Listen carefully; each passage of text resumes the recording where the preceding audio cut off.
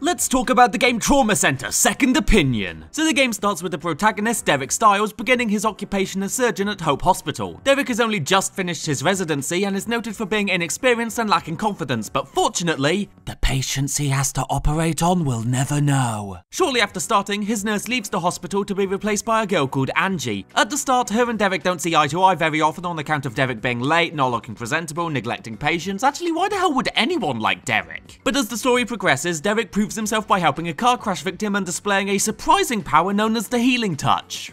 Yeah, sure Derek, I used to tell girls I have the healing touch as well. Although not actually an innuendo, this power allows Derek to move at lightning fast speeds to save patients who are within an inch of their life. In turn, this power proves to be a useful asset when a sudden outbreak of a parasitic disease named guilt starts forming. Yes, the disease is straight up called guilt. Ironically, I don't think the writer of that line was feeling very guilty when accepting their paycheck. Though that isn't the only weird plot point you'll have to swallow, for you see, while this game is a doctor operating simulator, it's also one half visual novel. Not your usual anime visual novel either, because this game is set in a surgery, which means it's written like a hospital soap opera. In my opinion, the most bonkers kind of soap opera. The soundtrack will let you know that too. It's so overly dramatic it makes shouting "I hate you" look like a subtle attempt at an insult. Trauma Center goes absolutely crazy with its plot points, especially towards the end of the game. Dead parents start showing up, there's talk of people getting euthanized, you use your surgery tools to defuse a time bomb at one point. It's wild. It's so stupid the game even has the balls to say the characters and events are fictitious, as if anyone would confuse this for real life events. Not that the game starts crazy, however. The first 2 chapters or maybe 1/4 of the game is weirdly tame. There's a lot of character moments, relationships go through arcs. At the start, you would think it's trying to be serious. As soon as the guilt parasite shows up, you barely learn anything new about the characters, although that being said, the writing for said characters even in the more focused chapters aren't great. There's one scene that they make a big deal of where Derek is trying to comfort a patient before operating, but it doesn't work. Angie busts in and says he needs to work on his bedside manner, being more responsive and kind to the needs of the people he operates on. This moment does hold value to Derek's character arc, but it gets ever so slightly diminished when Angie goes to tell a suicidal girl to kill herself.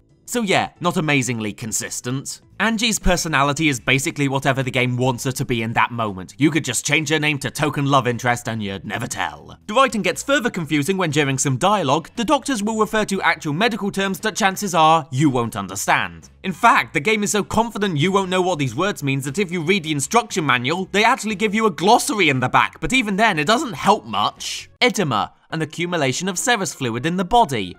What in God's name is a serous fluid? It gets especially annoying when the game starts throwing in its own made-up words, like when it's naming every individual strain of guilt. I'm playing a game about surgery, not trying to get a master's degree. The game's dialogue doesn't even give up when you're operating. Throughout the procedures, the characters will go on talking, but the game is almost completely text-based. You have to keep looking away from your patient to glance at the bottom of the screen in case they said something. Now, I can't speak from experience, but I don't think a doctor should be this distracted. I know it's not exactly brain surgery, but your lungs are close enough. The surgery parts of this game aren't super interesting. I mean, it's good, don't get me wrong, but you just follow instructions for the most part. I want to get back to the story because that's where the real fun is. After discovering guilt, Derek is invited to work at a place called Caduceus. This is a hub of medical research that opposed a guilt outbreak caused by an organization that called themselves Delphi. Their master plan is pretty much every overly dramatic master plan you can think of. The world is overpopulated and we must eradicate mankind.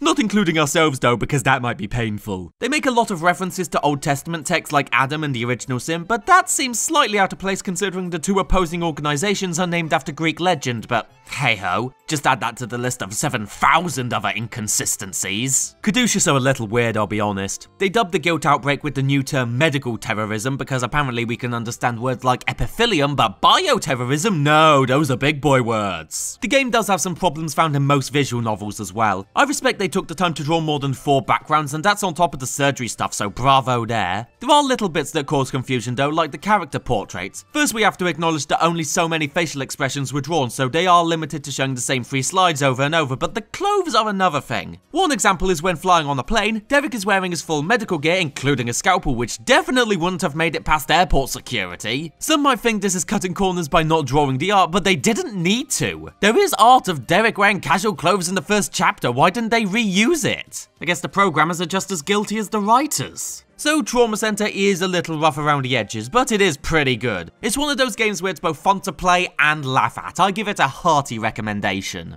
The sequel, on the other hand?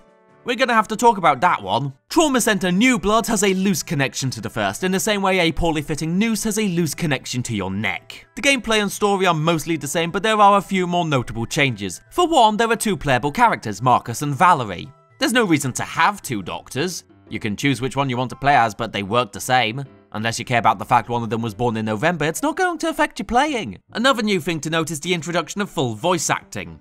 Turns out I didn't want voice acting in this game. Ignoring the fact the performances are mediocre at best and borderline racist at worst, the operation segments have been made really boring by it. Constantly being told how to perform procedures is really annoying because they frequently repeat lines, not to mention the gameplay stops for lines to finish, making the whole game really slow. A colonoscopy would be less of a pain in the ass. For a visual novel, full voice acting works better when there's more animation. When your eyes aren't focused on the bottom half of the screen, you suddenly realize how boring the visuals of this visual novel are. Fortunately, you can turn off voice acting at any moment, which is a small blessing, but it feels sacrilegious. To say this game would be better with less effort behind it must be a blow to the developers. It's weird because New Blood is not so far away from Second Opinion, but at the same time it feels so much less. The plot is crazy, but it lacks the same level of construction. In New Blood, it's just, yep, here you go, you're pulling out kidney stones now. Whereas in Second Opinion, it was practically the second coming of Christ if someone had so much as a paper cut. Even the cast of characters are less memorable. Besides the fact that half of them could easily be secret villains by looks alone, I can't tell you